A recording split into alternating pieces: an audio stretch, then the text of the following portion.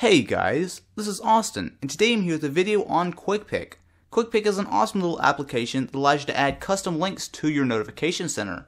So for example, if I want, I can go straight to make a new tweet, and keep in mind this is not just opening the Twitter application, this is actually going into the Twitter application and creating a new tweet, which is pretty neat.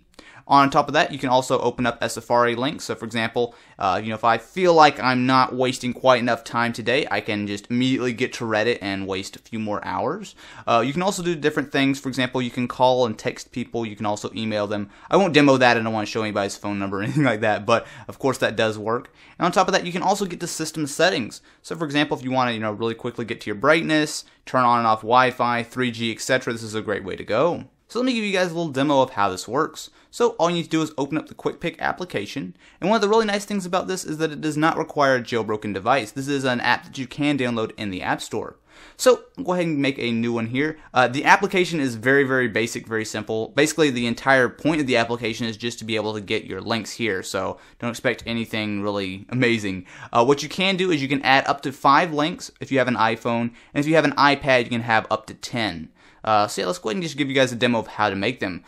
So if you want to, there are a few presets. So for example, if you want to make a call to somebody, open a website, compose a new email or text message, you can just set those up automatically and you can just pick them out from your contacts. But if you want to do something a little bit more advanced, you can just do it manually. So for example, let's say I want to create something for Wi-Fi. So I want to just punch in Wi-Fi here as the title, and that's why it will show up there. And then I can create the link. Now the links are actually a little bit more tricky. There are links for pretty much everything on your device. So, pretty much all apps can be opened with links. Like I said, there's settings, there's all kinds of stuff, but these really require you to actually find the links themselves. I will have as many of them as I can put in the description, but it really helps if you can actually find them yourself. But I will go ahead and try to show you guys a couple. So for example, if you want to do something like preferences, you can just do this. So I will just add up here, it's prefs. And this is, of course, to get a really straight toggle to Wi-Fi.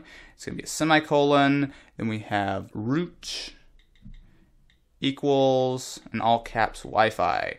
The way that works is, for the most part, like if you want to get to settings, you just go prefs, semicolon, root equals, and then, Wi-Fi or whatever like that. So once you're done with that, you can click done.